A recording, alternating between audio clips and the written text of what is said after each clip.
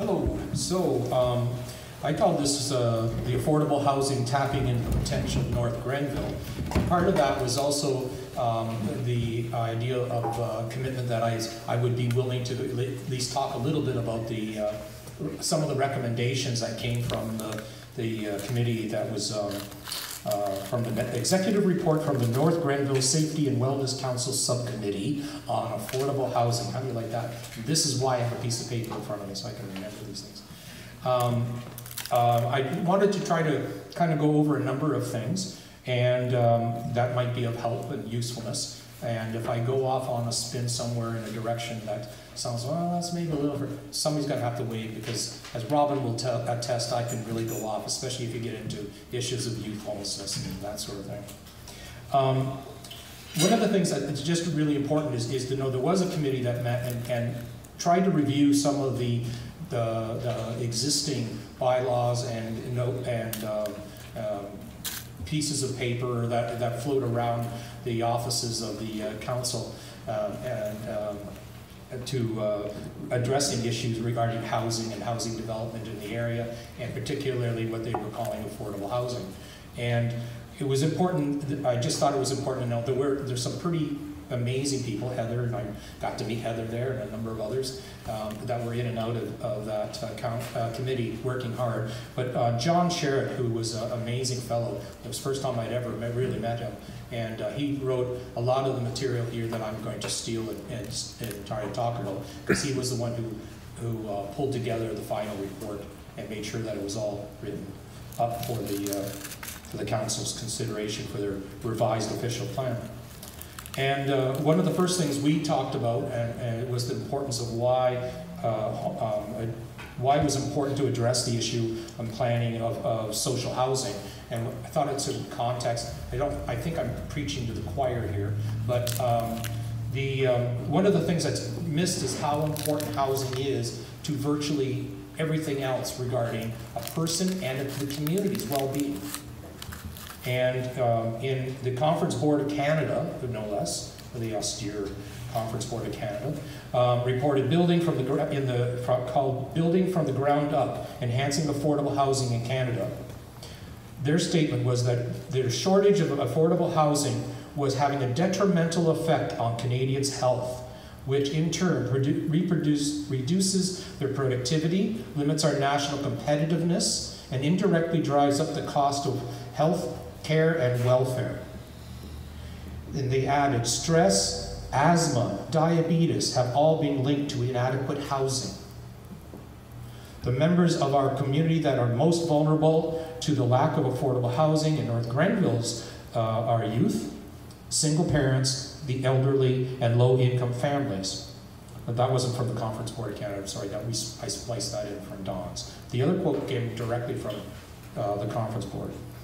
And the lack of affordable and adequate housing has been shown to increase the individual's risks of victimization, social disorder, and even harm. And again, that ties very well into the woman who was speaking about the woman who had insecure housing because of abusive family violence and needed to get out, and there was nowhere to turn.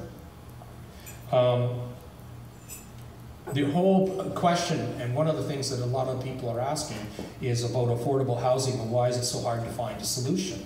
And we heard some of the very things, different jurisdictions are involved, etc. But it's an interesting quote this was from the Canadian Federation of Municipalities.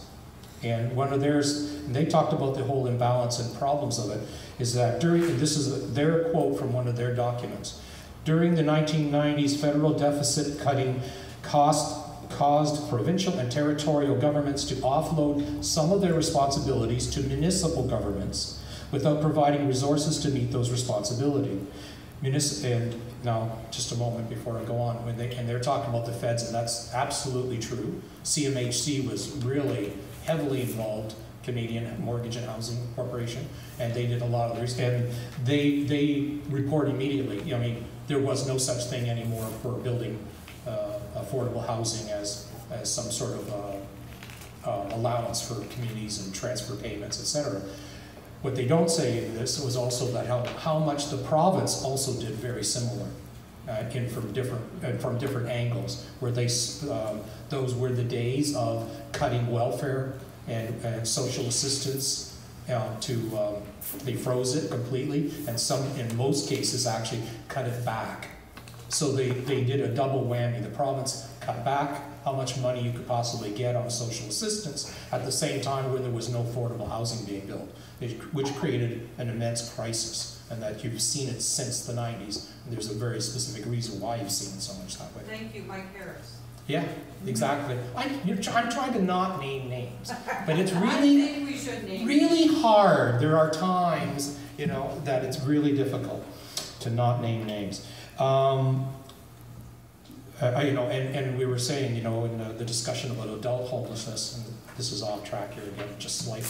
But one of the issues about adult homelessness is the very large percentage of the adult homeless have mental health issues, etc., or other issues that could be dealt with very quickly if you had a housing first option available, which is what they used at Medicine Hat, right?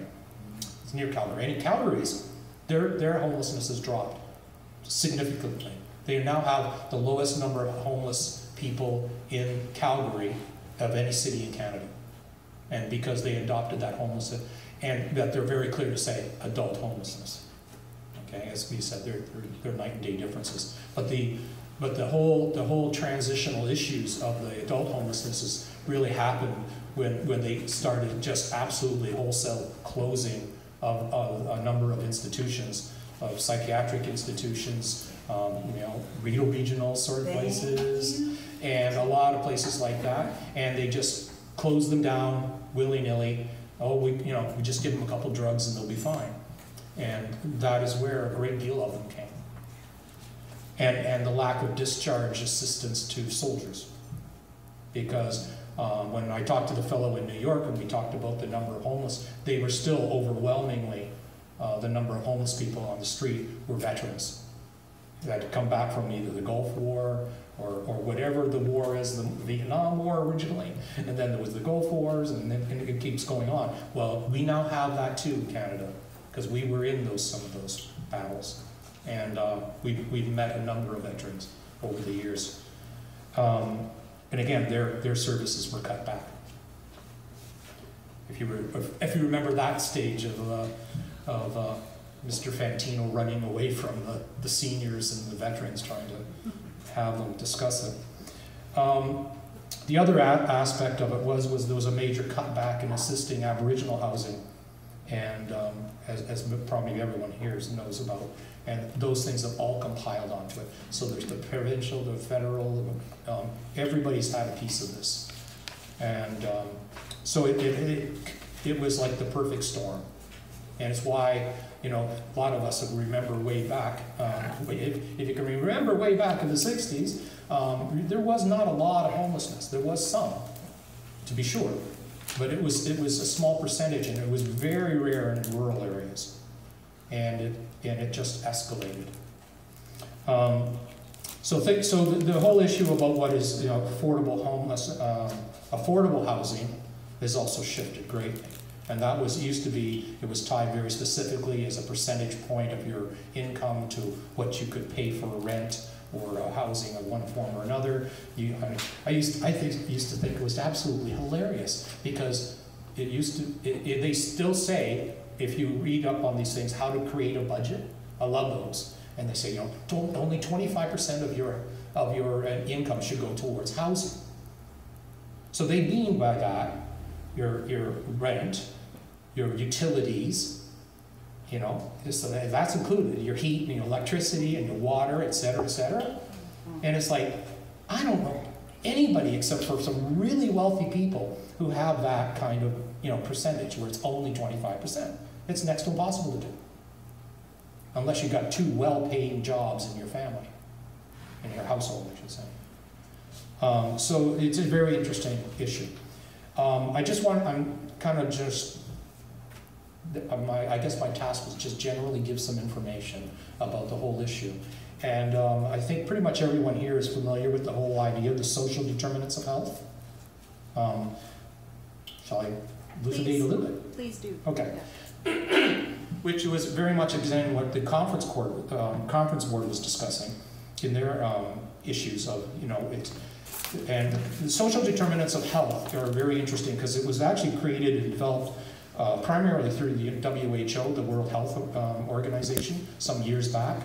And I'm trying to remember who else was involved, but WHO kind of led the charge. And what they determined through a lot of the work was how much, oh yeah, it says over here, defined by the WHO Commission on Social Determinants of Health. Evidence shows that most of the global burden of disease and the bulk of health inequalities are caused by social determinants. That is included in brackets. The Public Health Agency of Canada is backed it up with that same statement. The most updated include 14 determinants to be considered, and they are, by the way, weighted to some degree. The first one is income and income distribution.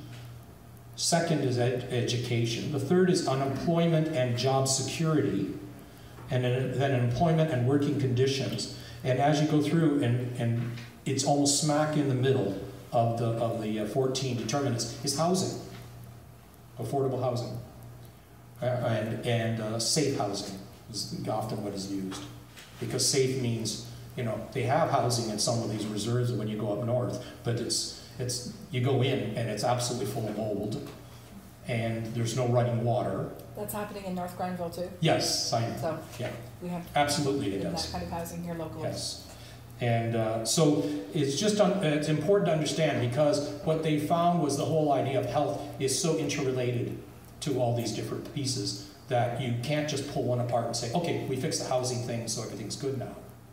Because the housing is often tied to how's your job security, how's this. And so there is the interplay between all of them.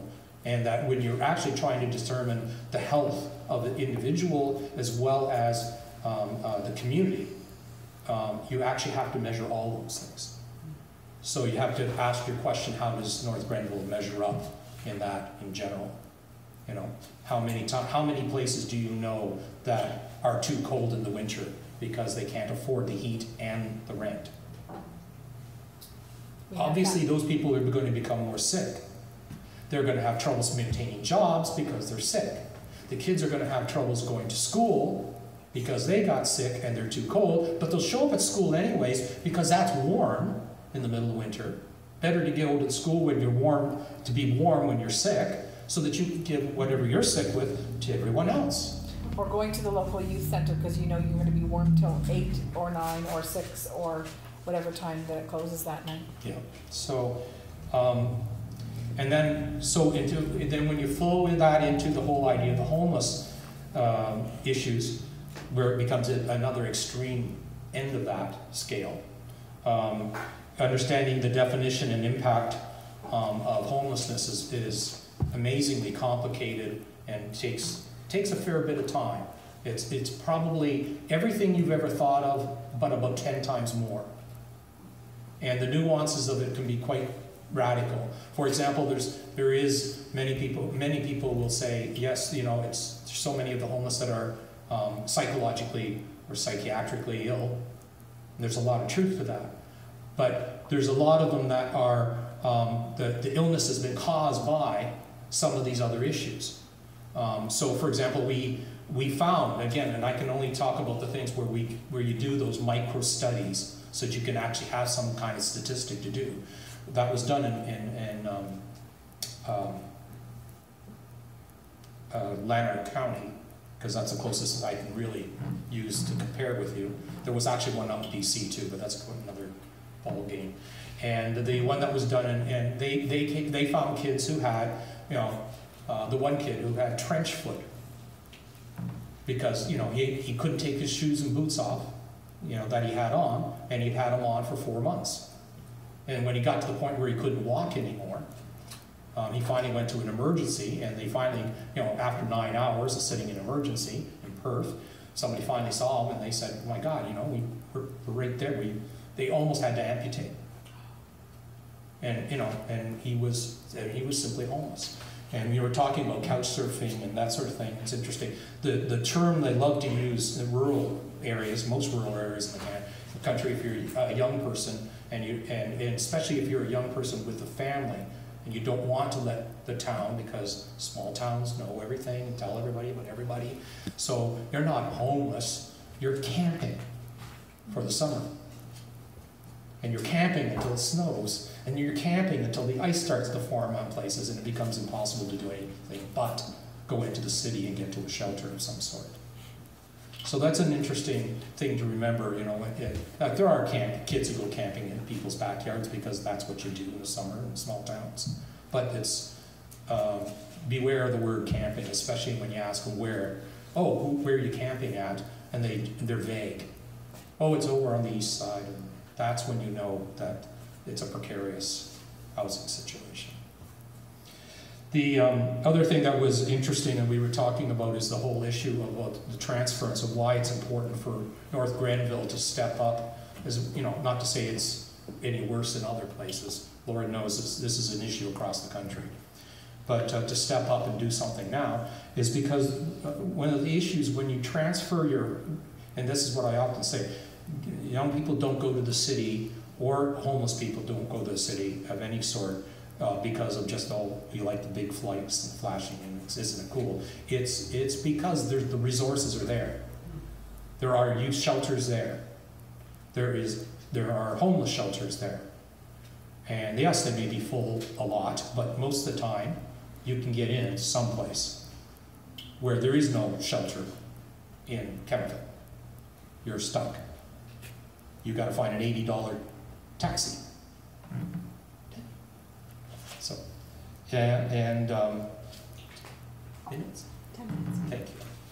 So I just want to mention those sorts of things. And one of the things we were talking about on the break is when you lose them and they actually go to the city, you really lose them, whether you're a youth or an adult. Because once they get there, they become very isolated very quickly. And the only ones that they know are other people in the same situation who can't really help you, except for how to possibly use more of the resources that are in the community, in the city to use. But you lose all of your personal social network. It's gone.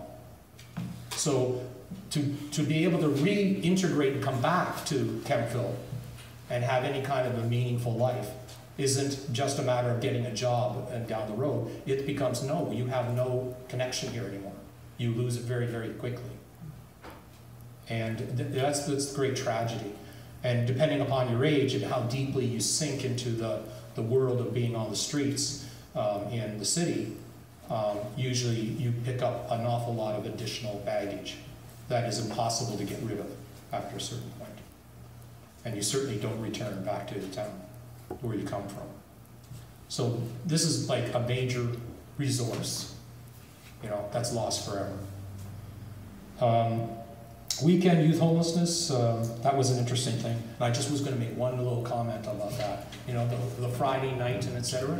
One of the reasons why a lot of people, you know, you hear about it, it's, you know, oh, well, it's because of family discord. Just to put it a little more direct, personal kind of connection, one of the things that we, in talking to a lot of the youth in the different places, whether they're the youth shelters or the youth centers that I go to, and I've met the kids with that, it's they will tell you very clearly, you know, can I stay here till midnight at least? You know, and well, you know, you're actually the age where you're supposed to be sent home early. You've probably heard this now a few times. And you say, you know, your age group is, you know, you're under 16, so you're supposed to go home 9 or something. Only the older kids can be here till 10 or 11 or something. And after a while, we tried to find out what was the deal. You know, did they just want to be out with the older kids? Because that's the natural thing an adult thinks, right? No. One girl was very succinct and very clear. No, I don't want to get home before my mother's boyfriend is completely passed out, drunk.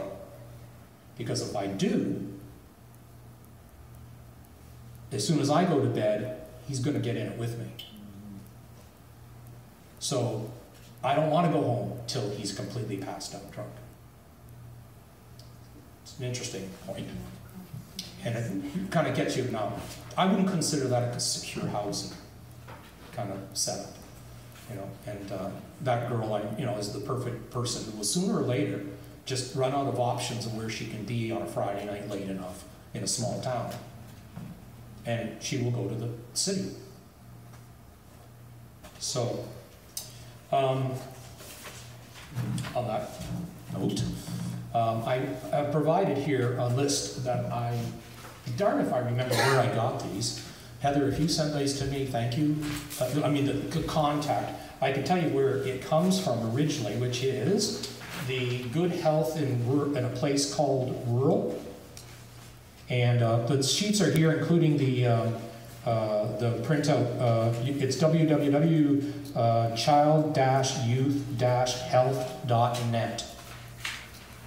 Highly recommend. There's a lot of material there, but they're a very interesting breakdown. And if you take a look at it, it talks about housing, of housing in need of major repair, Ottawa compared to Eastern Ontario, two-parent families, lone parent families.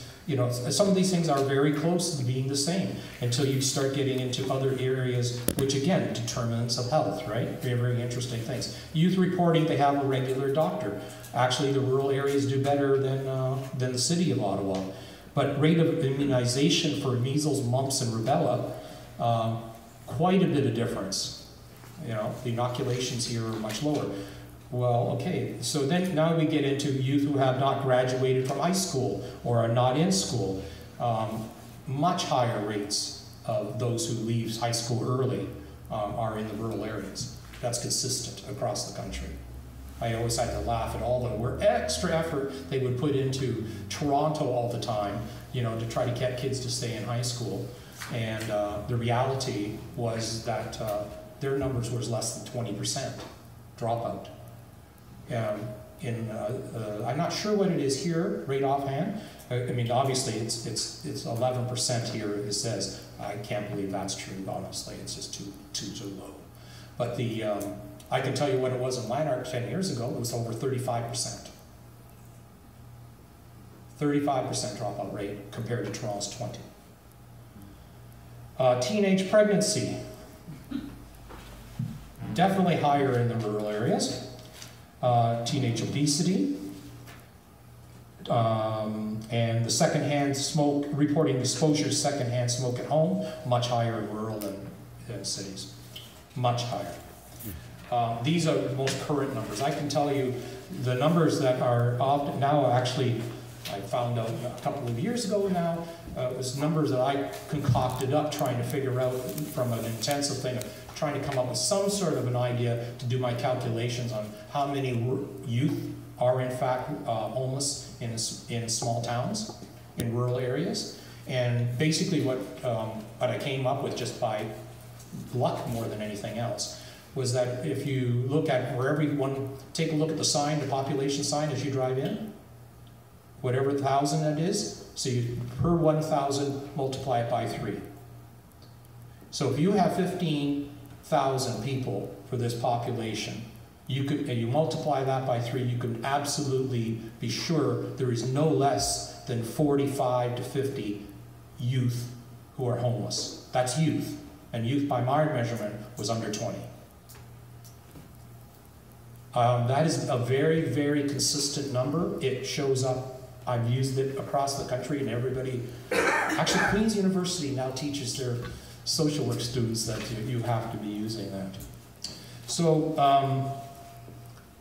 if you have a strong youth center, an active youth center, and a good relationship in that community with some of the schools and social services, that number can actually come down a little bit to about 2.2. Like you were saying, it's tough to deal with the youth homelessness issues compared to the adult. So to go to one of the main things I'm supposed to do is talk about the recommendations of what the committee came up with. I would suggest you take a look at them. To read through all of them, I would have used up almost the whole time. There's 9 of them, and they are very complicated. And I hope from that background that I just discussed of this, it's part of the reason, and it was part of the preamble, as we called it, in the actual final report. And the copies are, can we get a website that people can go look at it if they wish? Or if they want, leave me an email and I'll send it to you, okay? Because it's important. I'm just going to highlight 2 or 3 important issues. Some of the issues that we talked about is when they were talking about percentages and allocations of how much affordable housing was to be built within it. There was a little bit of effort of trying to determine what did that make sense of and how to define the word homes of affordable housing, and we understood that's a moving target. So something like that in terms of determining what is the percentage of people with household incomes below X. That X is something you have to review very regularly, probably almost annually or every few years at the very least, to determine. Because what was affordable, what was an income that you could live on before 2 or 3 years ago, it's very different than what it is now. And that has a lot to do with the cost of housing and rent, etc. Rather than actual how much your income is. Your income's probably the same or lower, but the cost of housing is actually higher.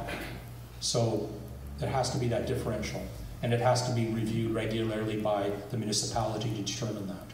And just one point in the affordable housing, hydro is almost never included in rent because it's so volatile. Yes. And landlords would be on the hook for really exorbitant costs. But that all of the apartments without hydro included are pretty much precluded from someone who has insecure housing from going to, because they can't afford that volatility. Yeah, exactly. And yeah, those. So yeah, thank you. And that's a really important point. And by the way, most quote rentals nowadays, especially, because it's just easier for the landlord. They make them all with those little wall register electric heaters. Baseboard heaters. Guess what? That's the most expensive way you could ever heat a place. So the most expensive way to heat a place is what they put into affordable housing. Doesn't make much sense, because it automatically becomes the problem of the person. So there is also the issue of there are surplus lands and such in this area in North Grenville that could be looked upon and viewed as potential places for new developments, etc. And we looked at different percentages, and again, I thought the percentage of, generally speaking, new housing developments, etc., should look at least 25% of the housing being built should be affordable to within that, and which is interesting because it, and without getting into it, I have a lot of personal involvement and experience in the great social experiments of building areas of a town or city with affordable housing, and basically they become slums very quickly, and it's been proven to not work over time and time and time again, and for a variety of different reasons. It's not because of the people who move in, it's because of you're basically isolating people who don't have resources into a place that has even less resources. And it makes no sense to do that.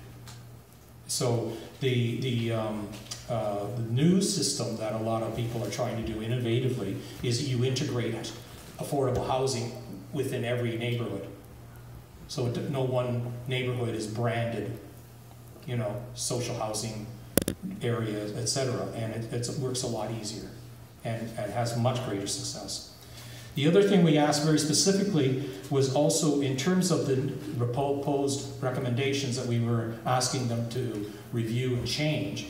We asked them to please take away and remove all of the passive numbers, names and information statements like may meet and may assist, and change them to shall meet and shall assist and will do this.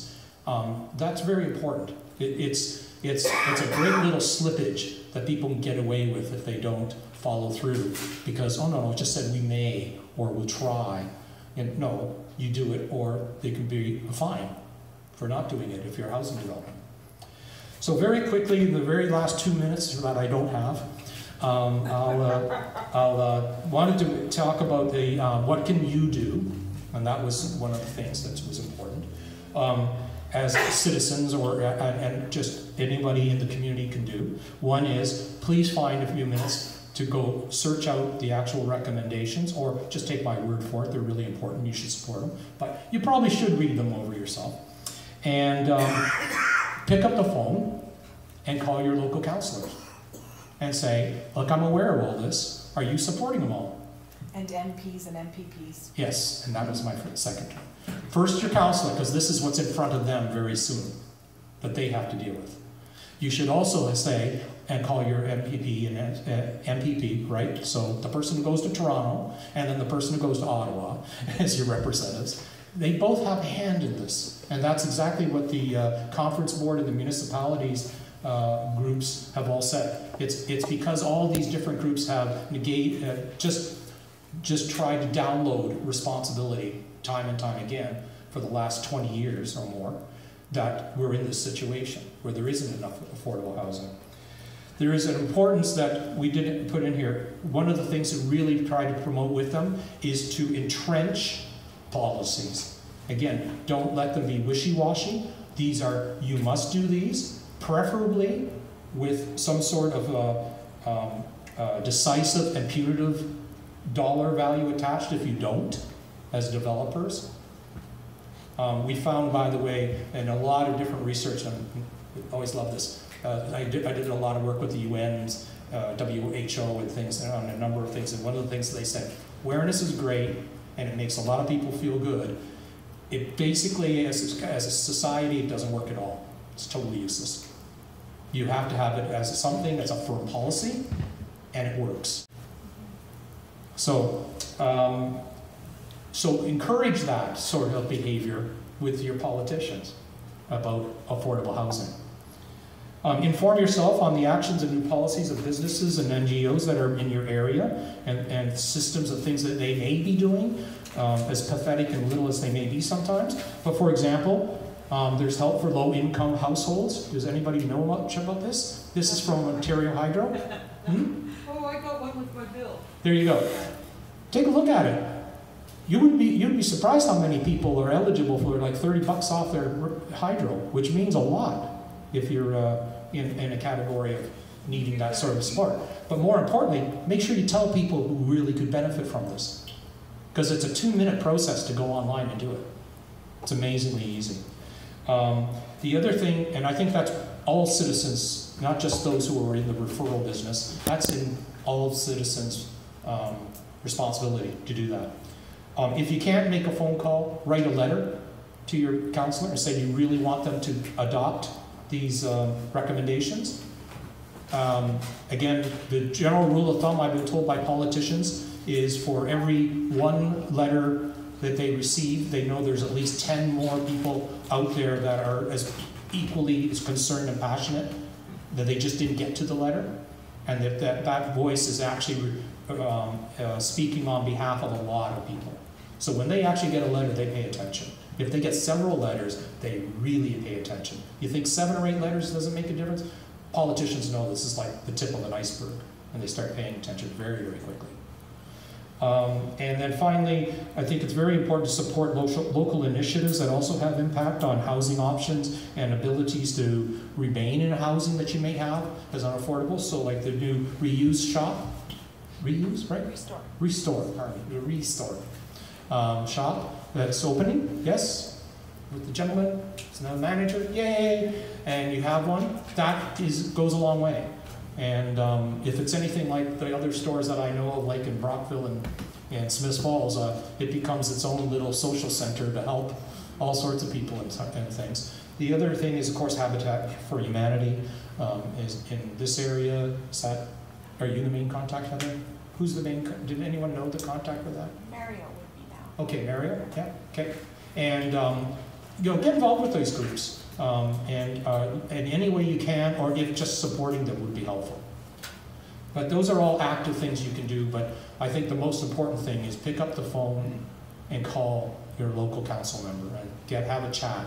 And I think the more you may have that very clear, you don't have to have a long chat, but be very clear, how are you voting on this?